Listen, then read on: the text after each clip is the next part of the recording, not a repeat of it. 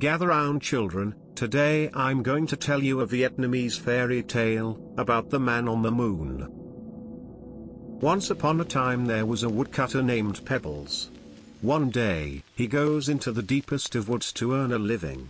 When he came across a small river, he saw a cave full of baby tigers.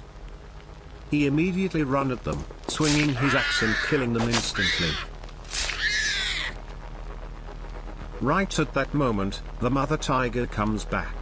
Hearing a loud roar behind him, Pebbles runs to the nearest tree and climbs up to the top.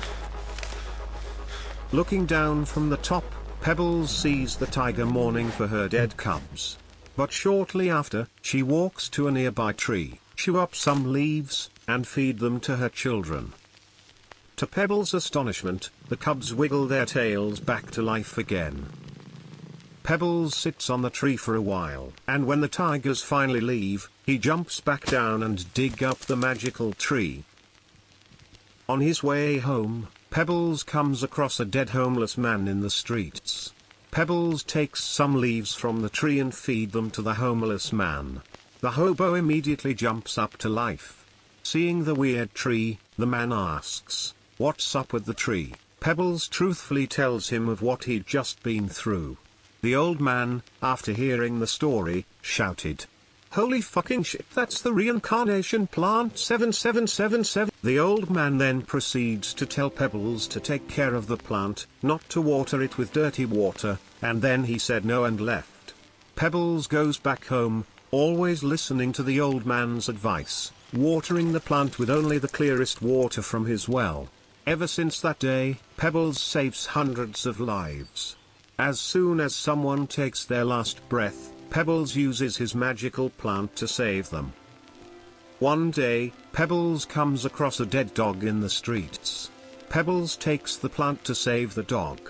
The dog comes and runs around Pebbles with joy. Since then, Pebbles has a new best friend.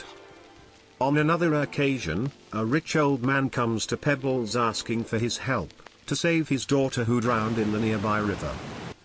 Shortly after, the girl wakes up with a smile on her face. Seeing her savior, she asks to marry him. The old man happily gives their blessings.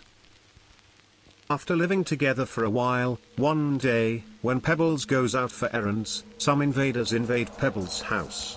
Knowing Pebbles has a magical tree, they kills Pebbles' wife, but not only that, they take out her organs, and throw them into a river.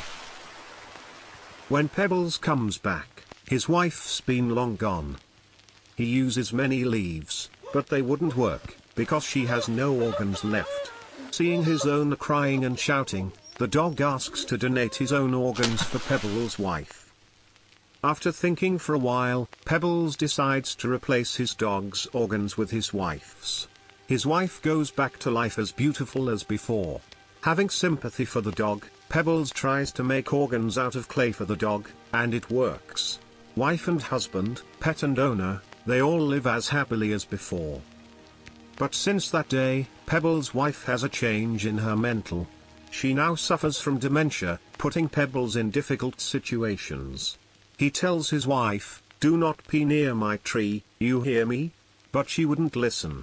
One day, when Pebbles out, his wife pees right on his magical tree.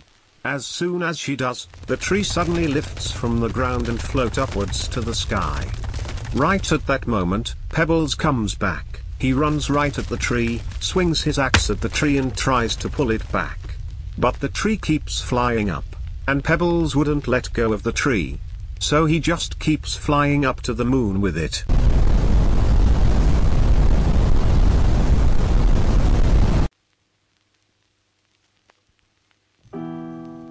And that's the story of Pebbles, the man on the moon.